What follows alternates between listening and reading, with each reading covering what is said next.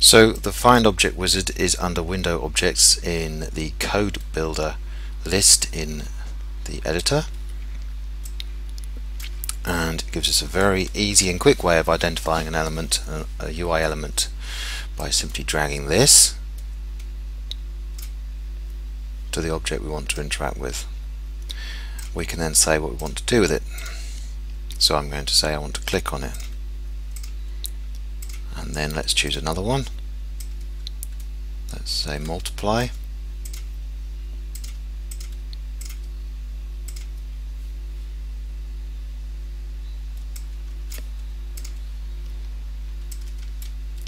let's multiply it by 5. You can see information about the object appearing here.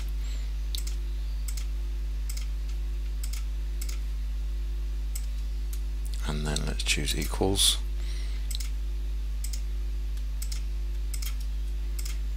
So if I step through the code that it's produced, over here you can see it's manipulating calculator.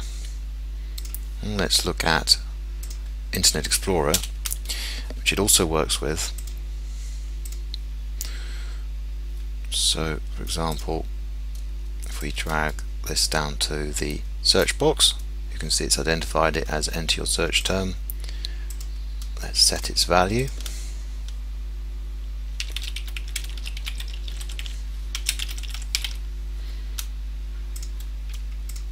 And then find the search button.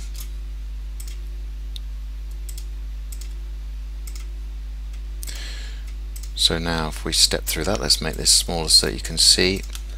I'll just step that bit.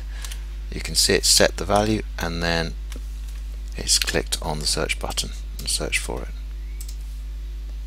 Now if you're working with a sort of a more of an older style application that doesn't expose elements using UI automation, you can just use this to find the window handle.